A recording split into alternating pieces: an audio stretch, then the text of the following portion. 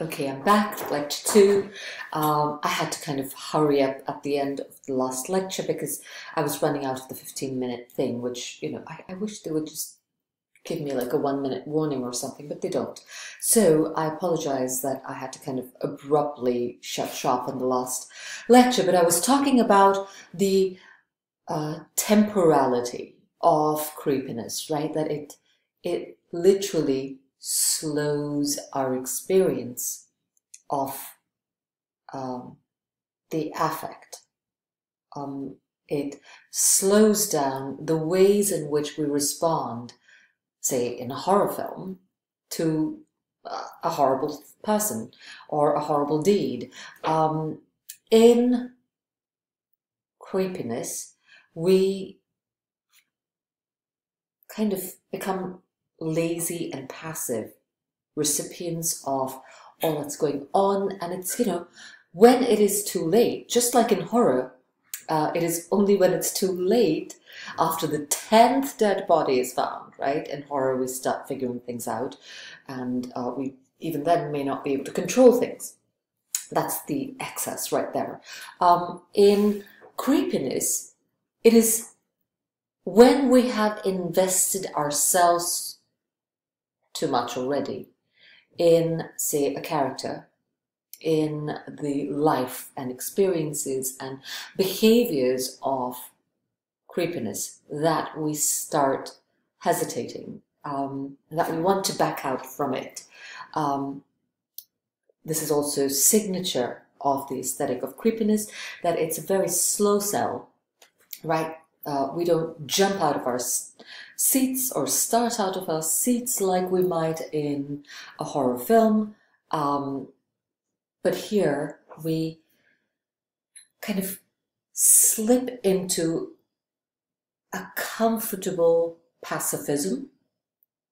And I should say, I'm sorry, not pacifism, a comfortable passivity, right? That we don't feel the need to react and respond actively.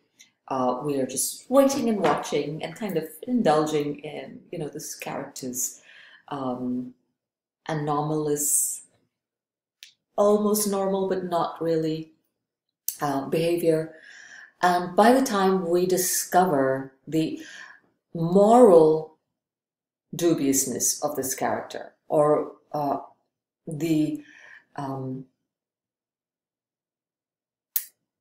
the time we discover our own moral hesitation about, say, supporting who we might have been sympathetic towards, by that time, it is almost too late, right? That we have given too much of ourselves over to this character.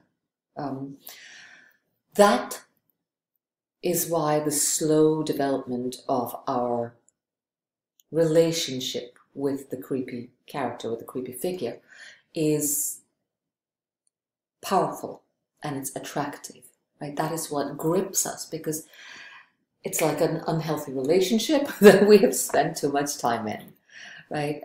It takes a lot of courage to get out of it, and sometimes we might find ourselves resigned to whatever fate is going to deal to us. That sounds extremely unhealthy, and it is, and especially in relationships that involve emotional harassment, emotional torture, involving misogyny. I mean, our last lecture was on misogyny, right? The one that I wrote a long lecture on.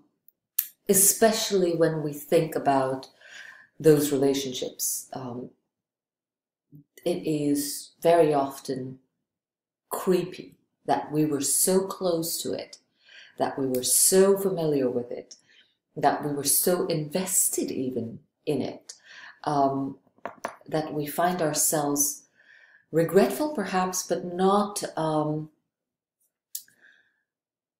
capable of turning away from it immediately, right? So I'm rambling, I realize, but I want you to register how the temporality of creepiness operates compare it with how the temporality of horror operates, right? It's sudden, it's in a matter of a day, in a matter of a weekend, that, you know, action is all complete. We don't have too many doubts when it comes to horror about what is horrible, right?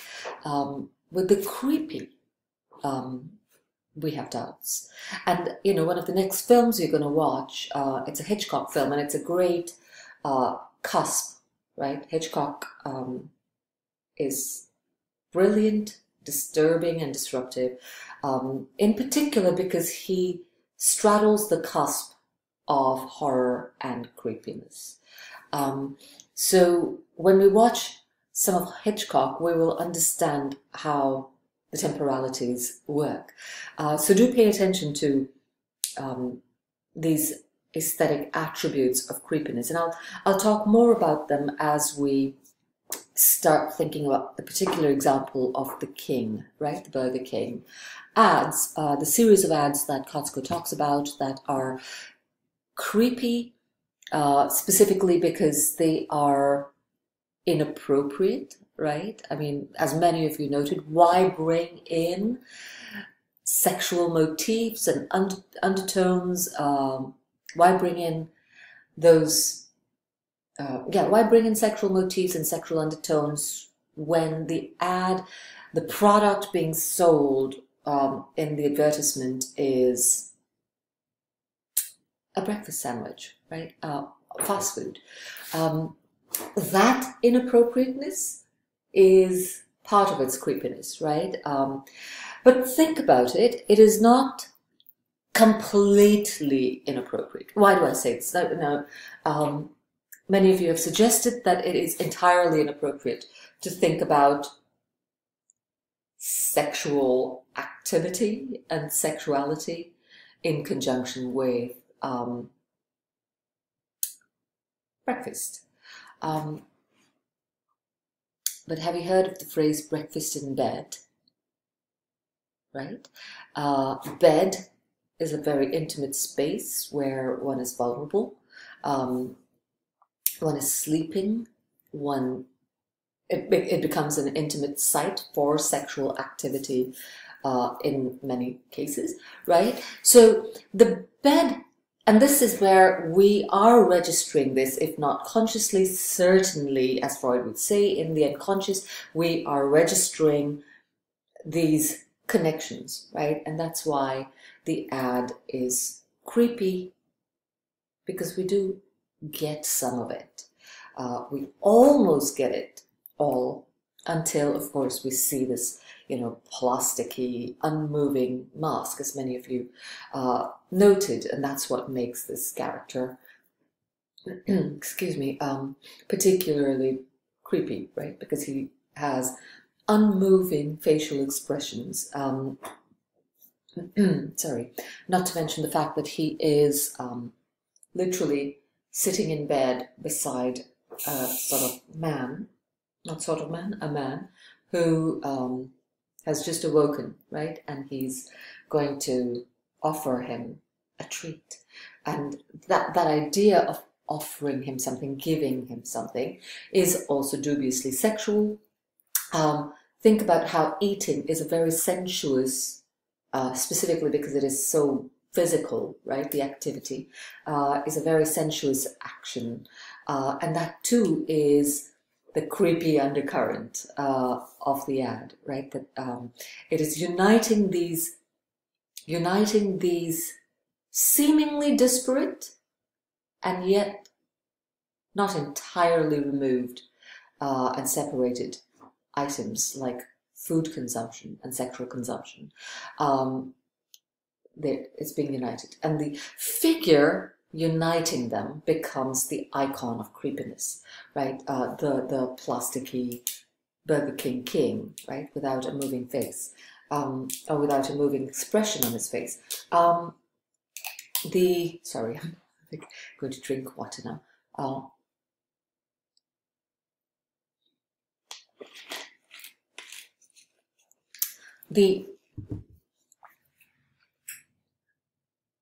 What I find especially creepy about the character and about the ad's ethic on the whole is that fast food, right?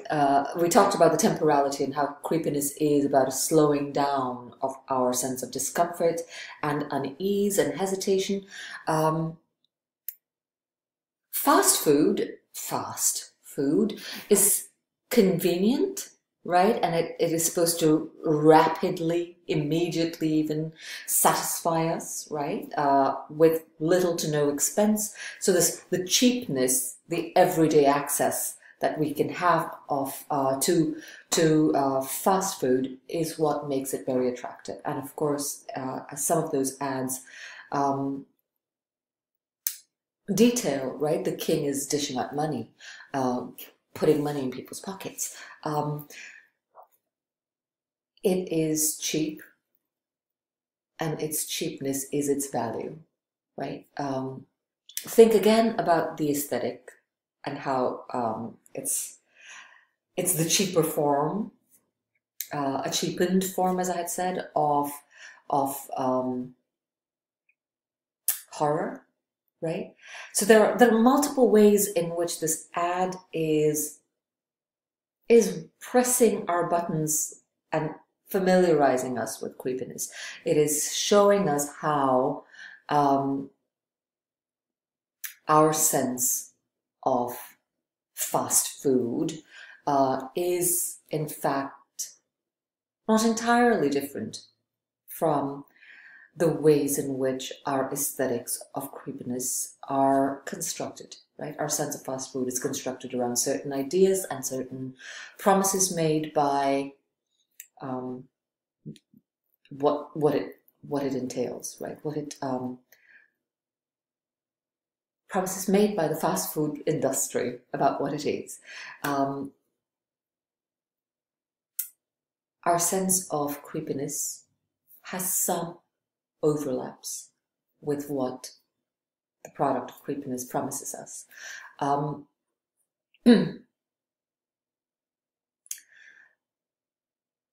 What I find particularly creepy about the Burger King ad is how we forget these commonalities, right? How when we're saying, what the hell, why put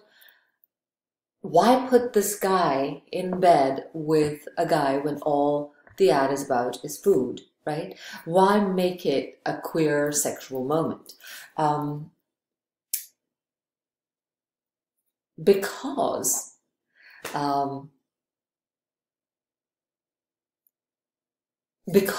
our relationship to food and to fast food particularly is absurd, right? The queerness of this moment is supposed to register that absurdity. I think we miss that if we think about just the sexual inappropriateness of fast food ads, like the Burger King ad. But if we think about other ads that also have to do with fast food or fast consumption of something, think about those.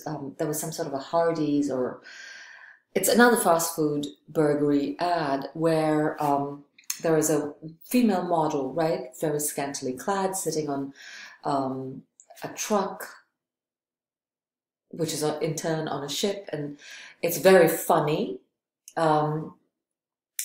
And it's like she's chomping down on a burger or something. Think about Doritos ads where, you know, you have these really sexy female models who are somehow involved in eating Doritos, right? There are a lot of beer ads, of course. There are a lot of food consumption, fast food consumption ads that are heteronormative and that draw on sexual energies. We don't find those creepy. We might find them objectionable. I have to stop my lecture again. But please remember that those are also being played upon in this particular